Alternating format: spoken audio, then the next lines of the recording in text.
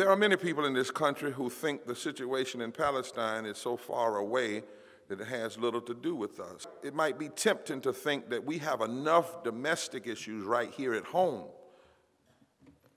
that it is someone else's task to address the rights of Palestinians halfway around the world. But I know from my own personal story in this country that we cannot talk about justice without addressing the displacement of native peoples wherever they are.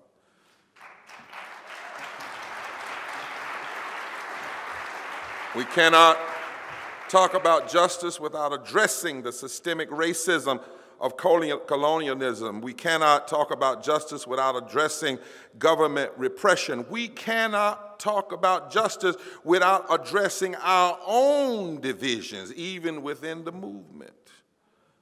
Our search for truth and for justice cannot be found in narrow tribalism. In so many ways, the Palestinian experience resonates with my own experience.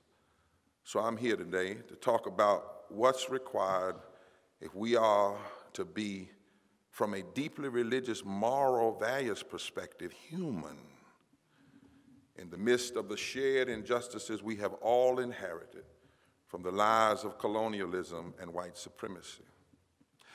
My coming here today is deeply religious, which means it's deeply political, because for me, I do not separate my deep moral values from my faith.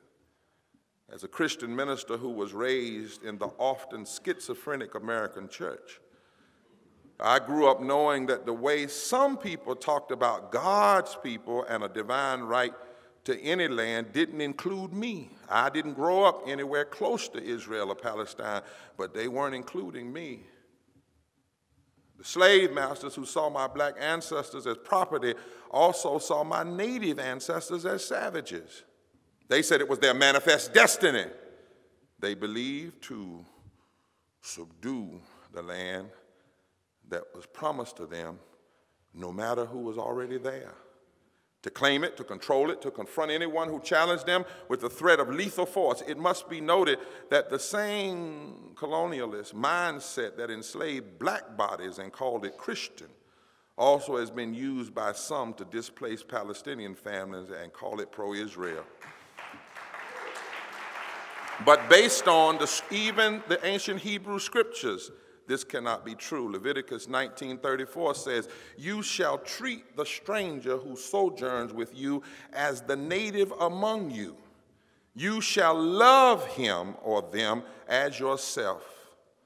Leviticus 24:22, "You shall have the same law and equality for the sojourner and the native. For I am the Lord your God, who honors and loves all creation."